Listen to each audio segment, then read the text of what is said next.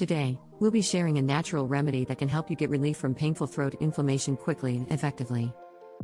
Throat pain and inflammation can be caused by a variety of factors, including allergies, infections, and environmental irritants. But did you know that there's a simple, natural remedy that can help you feel better fast? Warm salt water gargles are a powerful remedy that can kill bacteria in the throat. Simply mix half a teaspoon of salt into a cup of warm water and stir until the salt dissolves. Take a sip of the mixture, allowing the solution to reach the back of your throat. Gargle the solution for 30 seconds to a minute before spitting it out. Repeat this process a few times a day. Other natural remedies that can help with throat pain are honey, ginger, and turmeric. All have natural anti-inflammatory and antibacterial properties that can help soothe sore throats and reduce inflammation. Thank you for watching.